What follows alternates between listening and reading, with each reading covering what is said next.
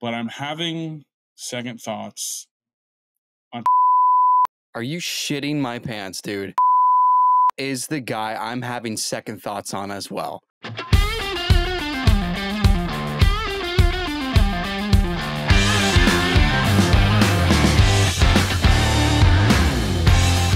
Ladies and gentlemen, Fourth and Trollers, welcome back to Fourth and Troll Fantasy, the most entertaining fantasy football podcast on the planet. I'm Noah Selby. And I'm Wes Selby. And we are back with you for another episode of Fourth and Troll Fantasy. Feels good. Feels great. Life is better than ever. Wes, how you doing? I'm amazing. With your help. Because you're really excited about this episode, right? With my help, this episode's going to be great. This is the best part of the last 5 days for me, for sure. Right. 100%. Over Memorial Day weekend, I proposed to my girlfriend. Yeah! And, she said no! Oh! No, imagine. I said, I proposed, and she didn't like that idea at all. I did it, though. Yeah, what do you think? No, she, of course, said yes. Did. And with your help, being a secret photographer, took some of the greatest pictures of my life, and I will thoroughly enjoy those forever. And just thanks to you and my parents. And it's a much longer story. If you want to hear more, maybe another time. No, obviously we'll but I'm over the moon. This is it was beautiful. It was beautiful, man. It was a great weekend. It's honored to be a part, and my wife and I got to be in the incognito and see it from afar. And I'm trying not to clog up my camera viewfinder with tears. And beautiful moment, man, and beautiful. We're so happy for you, all the trollers as well. Everyone's thrilled, especially Tutty.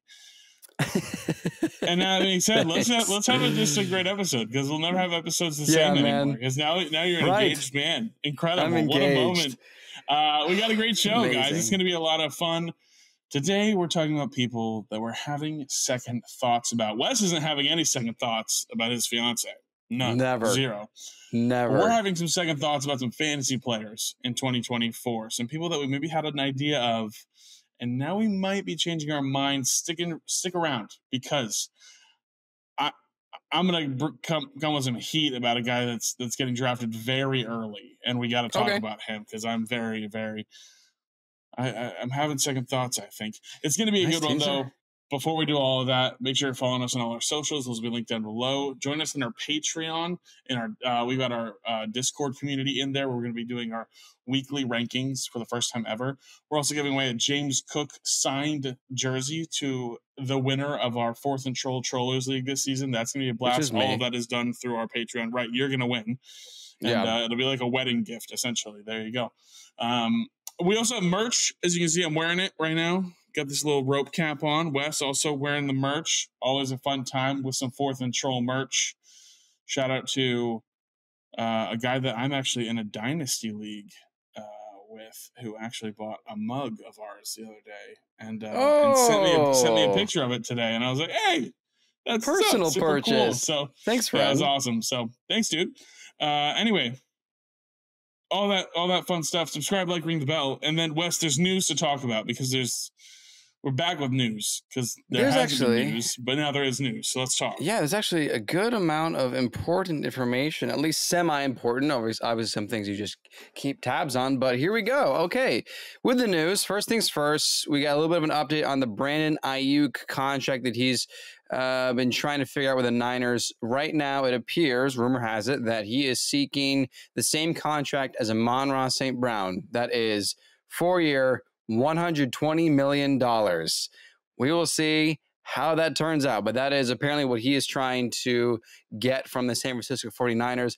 Also, related to contract talks, CeeDee Lamb is allegedly waiting for Justin Jefferson to make his deal first, which a lot of people have speculated that JJ is going to get the most expensive wide receiver contract in NFL history. So after that is apparently when CeeDee Lamb is going to try to negotiate with the Dallas Cowboys.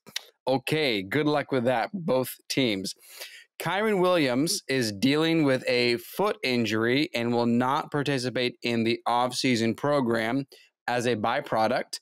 Rookie running back Blake Corum is being asked by the Rams to work on his pass blocking and pass catching while Kyron Williams is out. Just something to keep in mind for the handcuff lovers of fantasy running backs.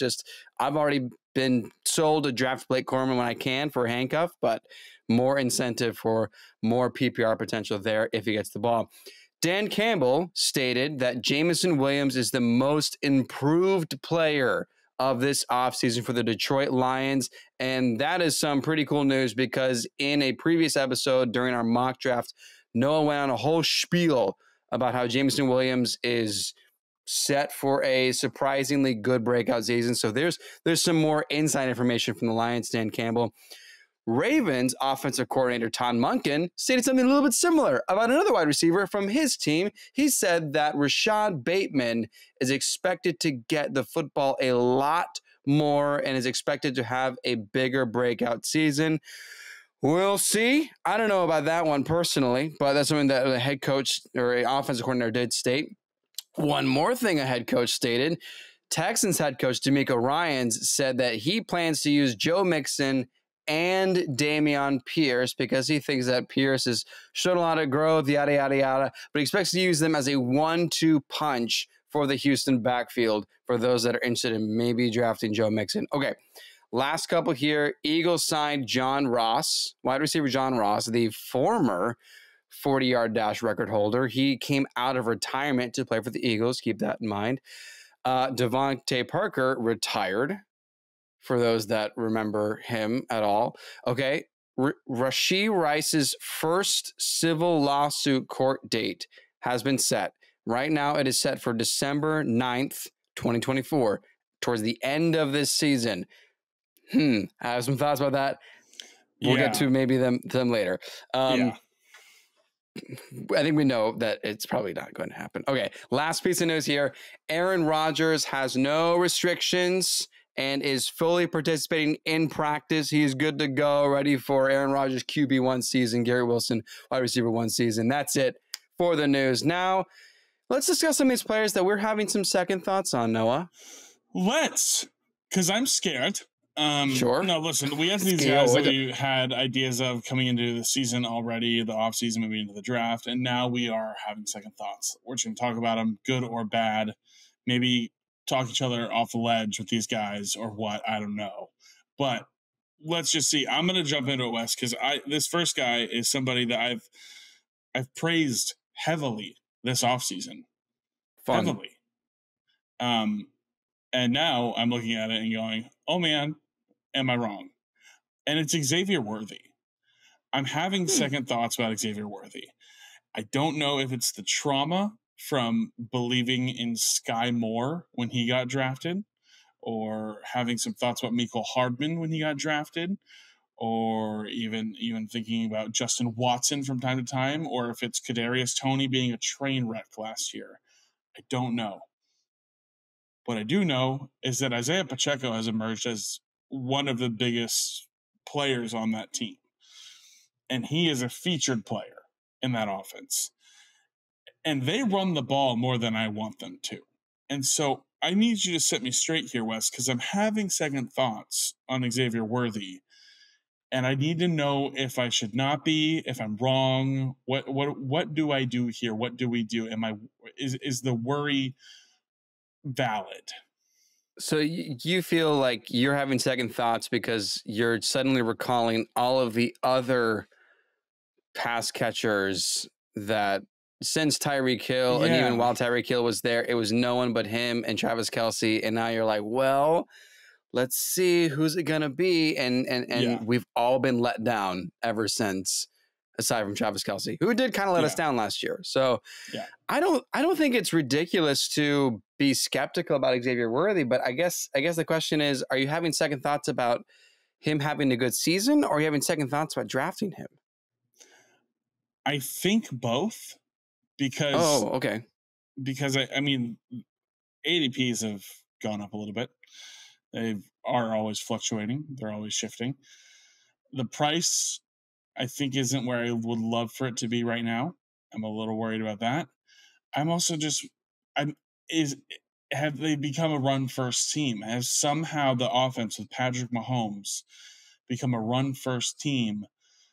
And does he have enough juice, enough skill, enough flash to be a guy that can make a difference for fantasy football? And I hope so, because I just drafted him in a rookie draft in Dynasty. It's my only share of him, and I'm excited, but I'm also like, is this going to impact year one? What do we do? I don't know. A little concerned. That's fair. And actually, this is a good segue, because the first guy that I'm having second thoughts on is Rashee Rice. Okay, there you go. Second thoughts that I think we could be okay. I don't think I'm scared anymore.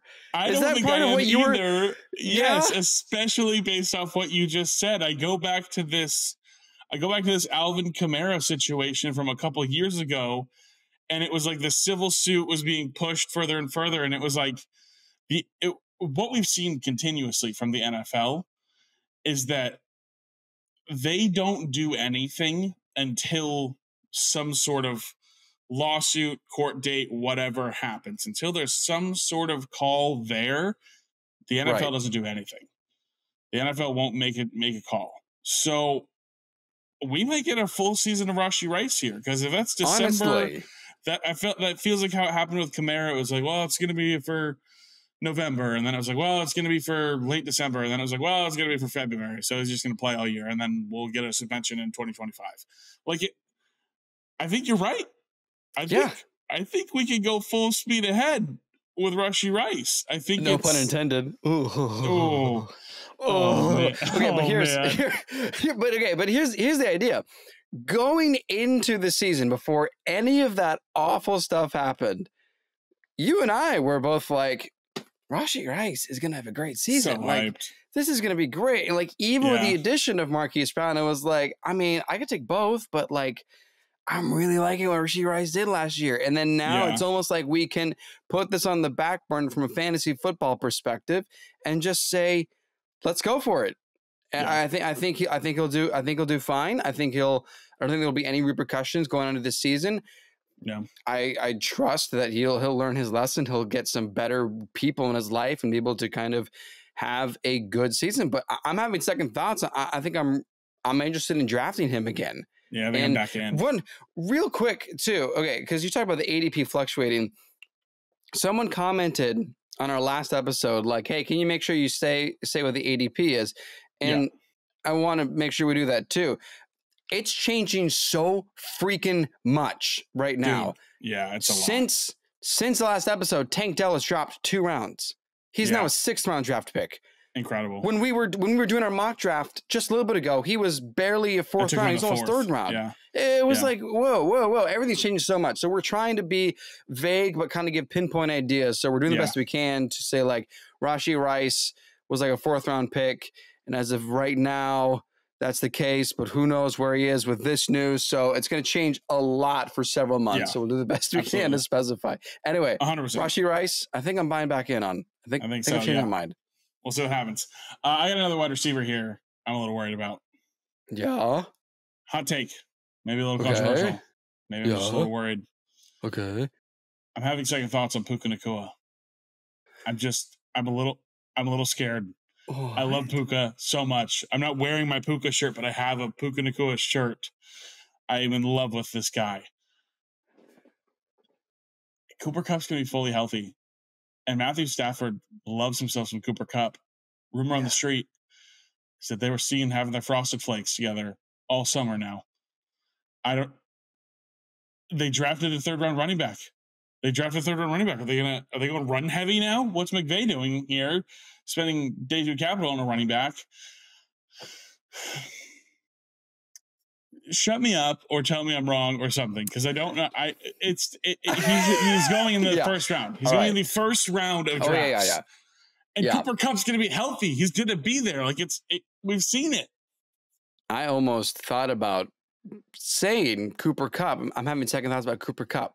I almost thought about that for this episode to say, like, I mean, we know Puka seems to be the guy, but like, what if he's as great? What if he's as great as he's ever been? And when Cooper Kupp came back, he was phenomenal. And they had a bunch of up and downs, and that was unusual. But he was kind of hurt most of the season, and plus half the year was kind of built around Puka Nacua and then the emergence of Kyron Williams. But I don't think it's crazy. I don't think it's crazy if you want a do it again, do it twice, do it 2 years in a row kind of thing. Yeah, for Puka, it's you go all in, of course, but I mean, you have to.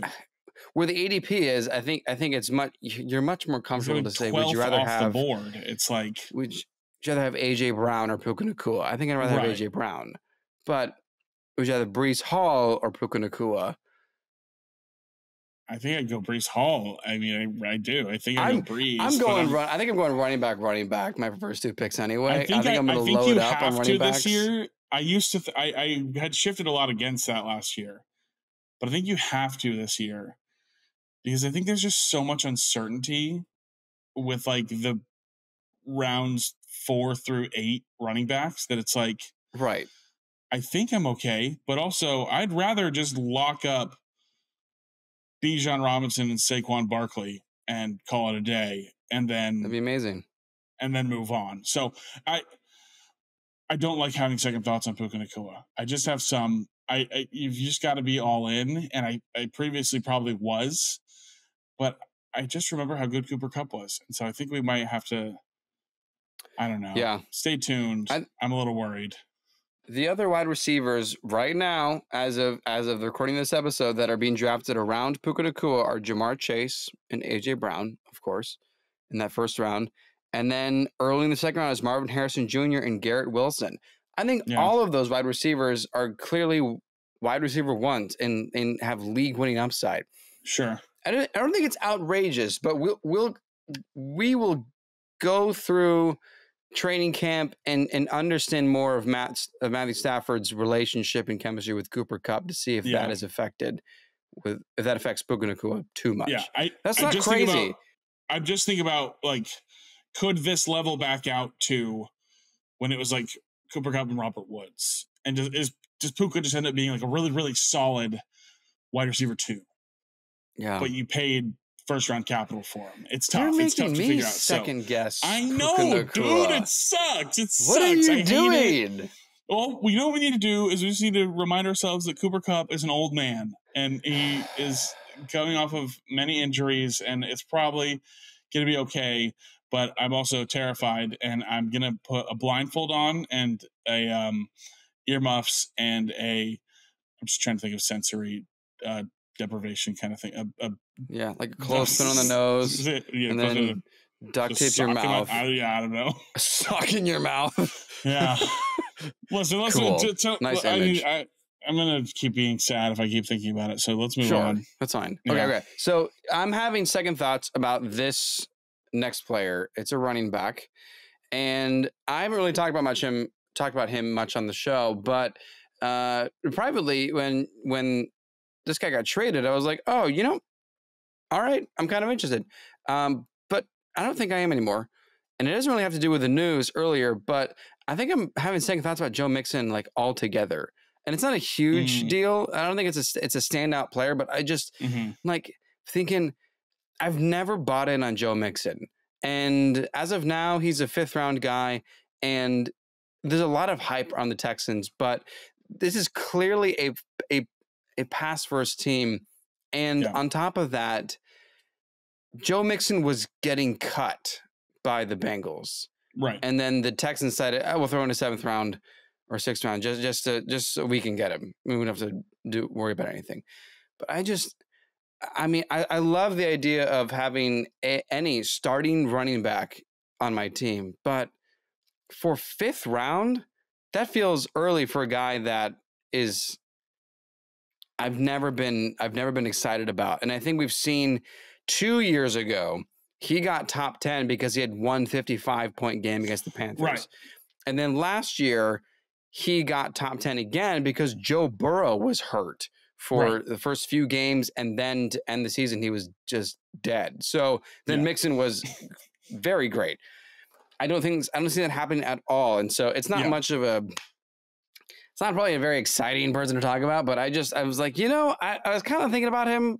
Not anymore. I'm not in on Joe Mixon. Yeah, I found it really interesting when they traded for him and immediately gave him a contract extension. And my thing with Joe Mixon is he's never been uber efficient. He is just in an offense where he was used a lot.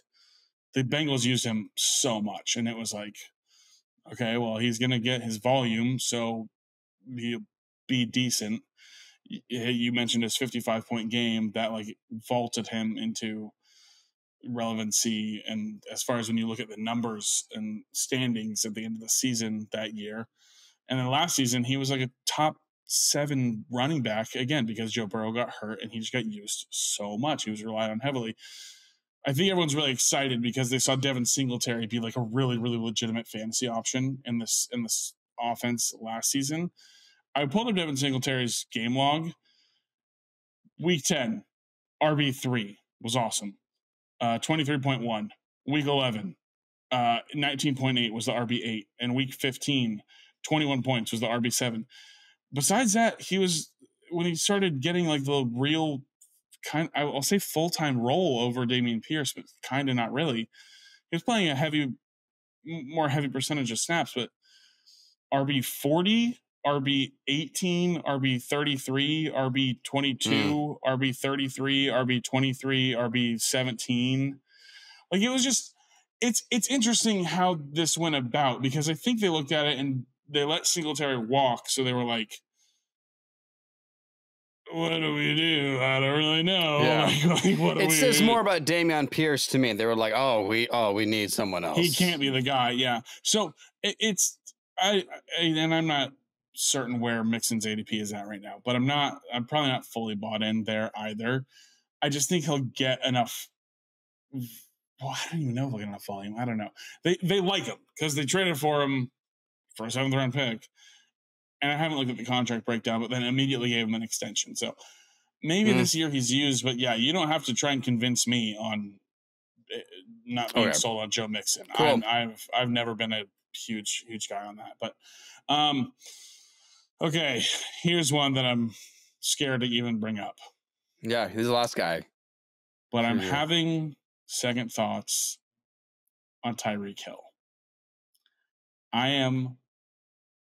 I'm very, very scared. I think. What if defenses figured it out? What if defenses watched the Chiefs in the playoffs and other people watched tape in the playoffs, and they were like, yeah, he had like one catch, and then L'Jarius Sneed just grounded him into the ground, like just tormented him the rest of the game. And surely there are teams and defenses watching this going, okay, as long as we can cover this up, we've seen Tua gets uncomfortable in the pocket. From what we've heard, that's something he's working on this offseason. But what if Tua isn't able to get him the ball as much as we want him to? Is Tyreek Hill worth the 3rd overall pick in drafts just for the ceiling? This is where my second thoughts are lying at when I'm looking at it and going, I don't know, there's CeeDee Lamb there, or like we just said, we might be going running back. Is it worth grabbing Breece Hall with the 3rd overall pick? Is it worth pivoting at wide receiver to somebody else? Maybe you still just trust Jefferson and the raw talent there. Maybe it's Chase with Burrow coming back, whatever it is. Maybe it's Amon-Ra St. Brown on a new contract. Like Amon-Ra St. Brown was so consistent and so awesome. Like what is the 103 worth it? That's where my thoughts are sitting at right now. Are you shitting myself? Are you shitting my pants, dude? Tyreek Hill is the guy I'm having second thoughts on as well. Is it really? He's the guy I was about to say next. I'm having second thoughts on Tyreek Hill because he's going to be 31. It's his 9th year. He's been so good for so long. And the most impressive thing is he has not been hurt for so long. He missed one game because of a drop hip tackle. That was it. Yeah. And he still finished that game against the Titans. And then he missed one game and that was it. And he was a game time decision. Otherwise, here is essentially an old man who's the name of his game is speed. And as Dolphins fans, you and I watch Tyreek Hill will sometimes just run out of bounds. Yeah. Just untouched, just a horizontal line, and they go sit down on the bench, and we're like, oh no, it's finally happening. Our season's over. Tyreek Hill is done. And they drink some pickle juice and snort some Gatorade and goes back out. And that's it. But I'm worried it's going to happen. I'm worried one of these games, he's going to be out. And like you said too, like the Dolphins have to have a more balanced offense now. Devon Achane's going to be there more steadily. Jalen Waddle should see more. Odell Beckham Jr. I'm with you. I don't like this idea. I don't like the way we're closing the show on this. Yeah, me either. But I'm having second thoughts on Tyreek Hill too. Yeah, it's something that we've talked about a lot. Like you said, as Dolphins fans this offseason, we've mentioned this passing game needs depth. There's only so many times that it can just be a play designed to get the ball out quick to Tyreek that fast, especially when you have people like Jalen Waddle, like Odell Beckham Jr., like Devon Achane, like Raheem Mostert, like Jalen Wright, like Jonnu Smith now on the team, like a sleeper pick here for us in the draft was Malik Washington out of Virginia. Like all these guys now, and it's like, will he get the target share? How much is he actually going to be playing? What's his snap share going to look like? Dude has not, since he got to Miami, I have never been satisfied with where Tyreek Hill's snap share has been at for how much he's being paid and how highly he is looked at as the best wide receiver in the NFL. Dude, 66%, 86%, 53%, 72%, 46%, 57%. I mean, granted, some of these games are like blowing people out. But sure, then, I guess even in the games against Philly, 78% against the. Go to the Chargers. Go to Chargers week 1, the one you and I were at. Yeah, how insane of a close game that was. 66% of snaps. He had like 200 yards. Yeah, I know. So it's like, why does he not play more snaps? What was it? I don't know. We're getting worried. We have no numbers to prove any of this. It's just gut feeling. It's just vibes. Holy it's just cow, vibes, guys. man. I don't know. That's gonna do it. I hate how we just closed this out. It's This horrifying. is the worst. It's terrible. But that's gonna do it. Let us know what your thoughts are on all these players. Do you have any second thoughts on anybody so far who are like? It's the offseason. All we can do is think, and this is where it goes. This is where it takes us to. It's ridiculous, but. Let us know in the comments. Like we said before, like, subscribe, ring the bell, drop a comment, make Teddy the Troll smile. Follow us on all our socials, and try and win a James Cook signed jersey and take it away from Wes, because apparently he's going to win it. Obviously. Do all that through our Patreon. You'll also get access to our Discord community. It's a blast. It's a great time. That's it. That's all I got. You got anything? Congratulations again. Thank you. Yeah, I'm so excited. Life is amazing. Sweet. Life is awesome. Great. That's it. I'm Noah Selby. And I'm Wes Selby. And this has been 4th and Troll Fantasy. 4th and Troll Fantasy is a production of FQ Media Group and Selby Artistic Workshop.